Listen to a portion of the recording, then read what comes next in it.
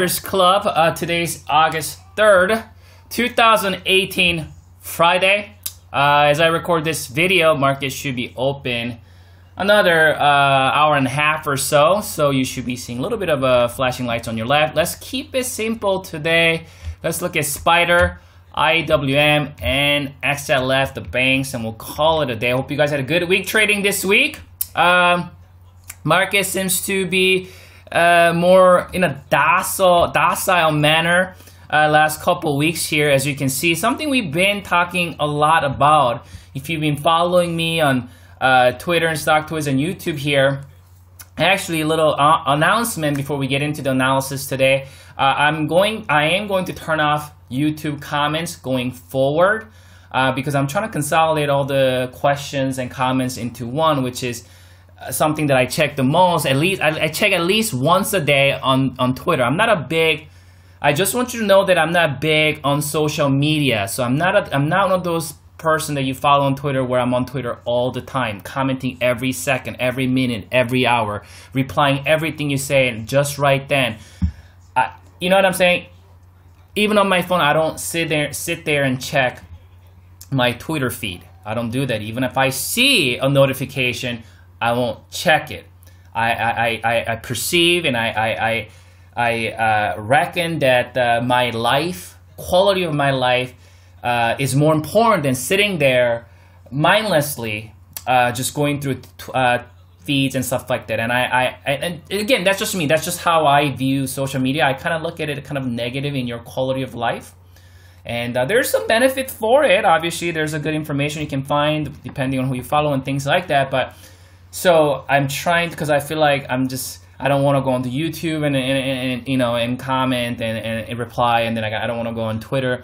And so obviously, if you're listening from StockTwits, I don't tweet much from StockTwits. I tweet the most on Twitter. So Twitter at 2KKim, that's where you can follow. I'll be turning off comments on my YouTube starting this video and going forward. So if you have any questions or any kind of comments, you can always check my Twitter, or you can reply at 2KKim on Twitter. And like I said, I check Twitter at least once a day. Everything else I don't check. Like YouTube, I might not even check for several days. StockTwits, I might not even check for a whole week. So if you ask me questions and stuff like that on StockTwits, I might not see it for at least 2-3 days or so. So at least so I can consolidate that, and you know, if there's any questions, something like that, I can just check my Twitter feed and get back to you guys on it. So let's start with Spider. Spider, obviously, you know, if you've been following me, if you've been following my videos, we've been tracking gaps, and I'm sure if you go through any of your video lists that you go through every weekend with these so-called gurus and people, and you won't hear anybody talking about gaps, right? But gaps are important. Gaps are very, very important, and you want to track them, especially you want to know things in a kind of a minor to intermediate term movement. And so if you've been following my videos, you know that I've been tracking gap. We've been tracking this gap here. We've been tracking that gap. We've been talking about how those downside gaps must be filled. Almost every video I've been talking about it, that wish has came true for the bulls. The gap is now filled. Both of those gaps are open for how long? Almost 5-6 months it's been open. The longer the longer these gaps open, the more hectic it becomes for the opposing party. For this scenario, opposing party is who? Bulls, right? This is a reason why it got tough here and got tough there. This thing tanked instead of going right back up because it was failed attempt of this gap fill from the bulls, right? Failed, and then things got difficult, but bulls made its way on up.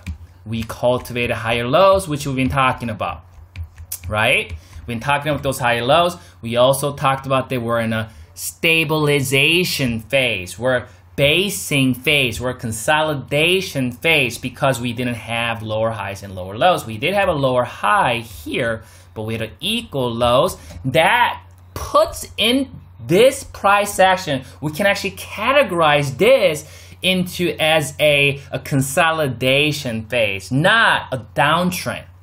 which we've been talking about for months. And then this downtrend resistance, we reclaimed above it, came down, retested it, got up, we made an equal high. And I'm just recapping everything that I've been saying last 6 months every week. We made an equal high. We talked about that. What did I say back here? I said we needed to see some kind of higher low before making what? Higher high. And we did that. And something that I've been talking about is we've been in an uptrend as the bulls continuing to cultivate higher low. The stupidest thing that I've been hearing through all this move that the market has been making this move here is that stupidest thing I've been hearing is that people are talking about wave count. They say, well, this is a wave 1, 2, or some crap like that, and then it's supposed to go down. And then that didn't work, so then they changed their wave count to this, and then it's supposed to do this, and then that didn't work out. That's the thing about wave count, is this is why you don't hear me using Elliott wave count analysis on it, because a lot of people think that that works. It doesn't. You're just making crap up. See, you're not truly respecting what the price action is doing. You're making your own stupid waves to figure out what's next downturn is gonna be. And those, all Elliott wave people out there right now is in pain. Right? And there's some useful in that. I do use some Elliott wave when it comes to like a long-term targeting analysis and things like that. But you trying to wave out these stupid up and downs and trying to figure out what next downturn is gonna be, it is the stupidest thing I ever heard. And sometimes I get these recommendations on these videos, and sometimes I watch it for a little bit, and I'm not gonna say who, but this guy was like from down here. They're like, oh, next wave count is like 1, 2, 3, 4, 5, and then that didn't work out, so it's gonna be like a 1, 2, 3, 4, 5, and that didn't work out, so it's like 1, 2, 3, 4, 5, or some crap like that. People just do some stupidest stuff when it comes to technical analysis. It's crazy. Only advice I can give you, if you're an avid follower of mine, is look at what's happening in front of you in your eyes and respect what's happening in front of you. Stop like trying to make crap up. That's why I use words like tangible data, right? The data that we have, everything that I do analysis. When was the last time you hear me saying that, well, it's gonna go down, make new lows? I didn't say that, because we didn't have that data. When was the last time you hear me say that, well, we're gonna make new low and then it's gonna do... You do analysis with the data that is at hand. What we had back then was this. So I wasn't sure for sure, right? Remember we talked about this. With the equal lows, bears could possibly come down, make new lows, but we don't know that yet. Or if bulls gonna get up and make equal highs, we don't know that yet. So we needed more data, right? But then at the time, since we don't know what's gonna happen in the intermediate term, we go back out and look at more like a primary term and see if we can come up with any kind of potential scenario. But nothing like, oh yeah, wave count 1, 2, 3, 4, 5. Like, stupid, man. Just stop that stupid Elliott wave counting crap, man. That's why you're losing money. So with gaps though, gaps is something is there. It's a tangible data. I didn't make up this gaps, man. It's there and they are open. And something I've been talking about is that bulls been deploying these gaps, and the gap's been getting filled. However, when the gap gets filled, it tends to act as support. And it's been doing this here. Gap got filled, act as support. This gap got filled, act as support. Bears could not bring it down because of those gaps, because they ignore these things that is there. And they want to do stupid wave count, right? And then bulls open these two gaps. Something that I talked about in the last couple videos that I think, and this wasn't like a call or anything, I just felt like this time around, I felt as though bulls are going to what? Protect this gap, right? So this gap was open. The gap down happened on this day here, July 17th. Bulls protected it, brought it back up. We had a little pullback on that week. bulls still protected it and brought it back up. And last week, we saw that decline even then. And then yesterday, we had a gap down. Bulls protected that gap and brought it back up. So you can see bulls are fighting. Bulls are getting stronger. Bulls are getting their confidence back. Why do you think that is? I mean, the gaps were filled here. Gaps were filled there. How come this time around gaps were not filled here? Well, because we have cleared above this level. Bears got nothing. Bears got nothing. Bears truly got nothing at this point. If they had any chance, would have been here, bring it down, making new lows. Or maybe even here to make lower low, right? Low, high, lower high, lower high. But once that equal high was created, buyers were starting to turn the table around. And once that happened, I emphasized it. We got now equal high, right? All we need, what did I say? All we need is higher high. But did I call it like it's gonna come straight here to go up right there? No, I didn't know exactly where. Nobody does. I don't know exactly where it's gonna bounce. I just was looking for the higher low. And then when this thing came down, what did I say?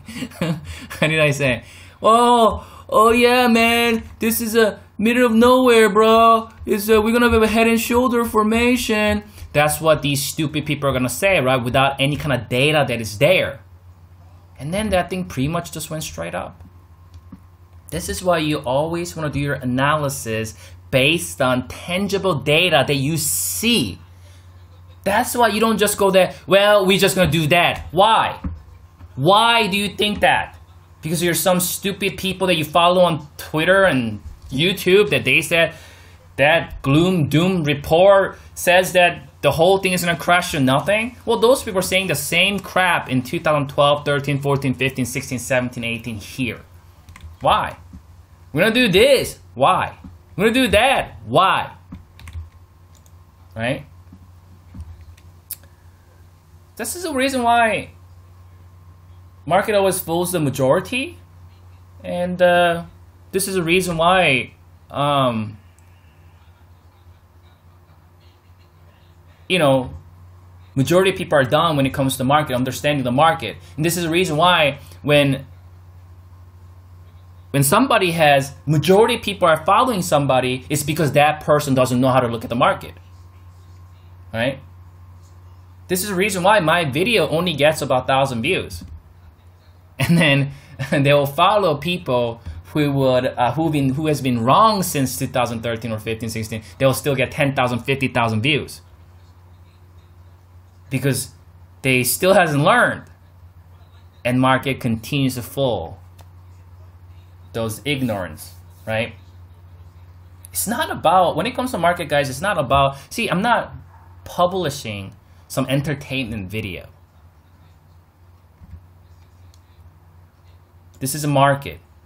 The more you hate my video, the better it is for me. The more you dislike this video, the better it's gonna play out. Do you understand? Because if I start talking about crash, I'll get much more views because that's what everybody's thinking. And because of that, everybody's losing money. You gotta start understand this. And you know, I'm gonna be honest with you today. I don't know why I'm in the mood today, to be honest. I don't know how long I'm gonna be producing these videos. Quite frankly, I really don't care me doing this. Right now I'm single, I don't have family, I have a lot of time on my hand, I love doing these. But once I start to have family, if I don't have a girlfriend right now, if I get a family, then I don't want to do it. I spend more time with my family and friends. Make my money in the market and that's it. Maybe help out some members that I currently have. I don't know, I'm not aspiring to be a YouTube star or trying to get my awareness through this. So why enjoy it while it lasts? Because I cannot guarantee if I will do this for a long time. Because quite frankly, I think, I mean, I don't consider this a waste of time because I do have a good followers that has been following me quite a bit, and you know, I appreciate you guys. But when it comes down to it, there's too many, you know, there are too many other YouTubers out there, or analysts or gurus and experts out there on Twitter and YouTube and these places, that I quite frankly think that they're all don't know what they're talking about, and I don't want to be part of that stupid pack or in that group, because I believe that real traders out there who actually make real money, they're not on Twitter, they're not on YouTube, they're enjoying their life out there somewhere. That's eventually, now that I'm young and I have time, I have energy, I do this, but letting you guys know, it might not be, you know, probably not imminent. I probably could do this for a couple more years or something like that, but we'll see, right? So yeah, I'm very obviously I've been very bullish on the market, and you guys know that I've been full on bullish, buying the dips in these levels, and I think 300 is doable this year. If it's great, I think 310. Some of this end of this year, I'm not sure, but 300 is very well doable. The market is not going to go straight up; it's going to be some ups and downs. But as of today, actually, let's go to weekly, because I think weekly makes a lot of sense. As of today, let's draw this line. This is a weekly, guys. Boom. Look at that. So last time we had a kind of a decline like this a few times. Boom. So if we just go back to 2011 and 12, we had that. What was that? That was about that's 25% decline actually. I know it looks different, but trust me, that's here. I'll show it to you guys. See, 23, 22, and this is, I believe, about 15. Yep, 15. Isn't it funny how this here looks the same, but this was 23 and this is 14? It's because price starts to expand. That's why sometimes your eye plays trick on you like that. And this was what, 12%? Yeah, about 12% decline. So this is we had this occurrence happening, this event that we saw, you know, this kind of decline in an uptrend was 2012 or 2011, and then 2015, 16, and then 2018. Right, 3 occurrences that we saw kind of a steep decline, steep correction, like 20, 10%, right, 10 to 20%, right? And those times, let's get rid of those.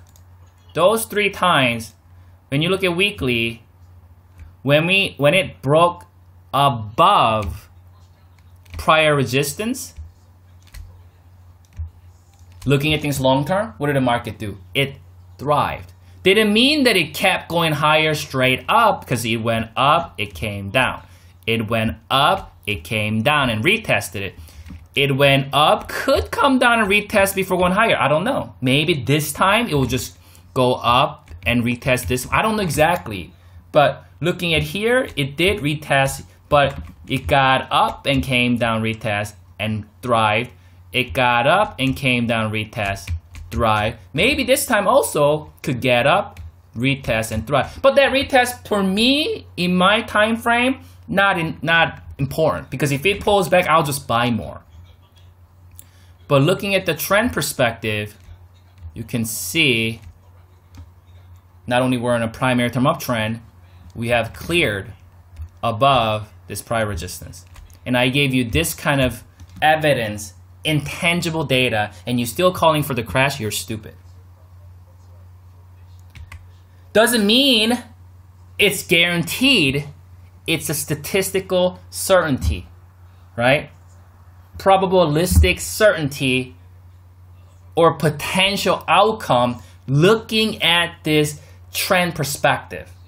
It is a potential outcome, but it's not guaranteed. Nothing is guaranteed, not just in the market. Nothing is guaranteed in this world. Can you guarantee me that you're not going to get in a car accident tonight? I'm pretty sure you have a probabilistic certainty that you're not going to get in a car accident tonight, because you haven't gotten in a car accident for the last 10 years. I haven't gotten in a car accident in the last 15 years, so I have a very, very, very, very high probabilistic certainty that I'm not going to get in a car accident tonight. But I cannot guarantee that. Is this too confusing, or do you understand what I'm saying? Spider looking good here. Next level 286. I mean, you know, that will be next resistance. And trying to figure out minor term movement, like it's gonna go up, come down, what's it gonna do? You know, that I don't care about that, because you're trying to figure that out, that's gonna make your life very miserable. Let's go to IWM. IWM been lagging a little bit. I actually want to redraw this here, kind of more longer term. If you go all the way to here and then draw it, you can kind of see that kind of connects a little bit. That's the neckline right there, 162. We may see this thing finding support here going higher, or we get up and then pull back. I'm not sure exactly how it's going to play out exactly in the minor term. But one way is we're just going up from this point on, or we break below this support, because I think a lot of bears are thinking that this is going to be a double top. You know, the Russell 2000 is weak. Because of that, the whole market is going to tank. There's going to be people saying crap like that.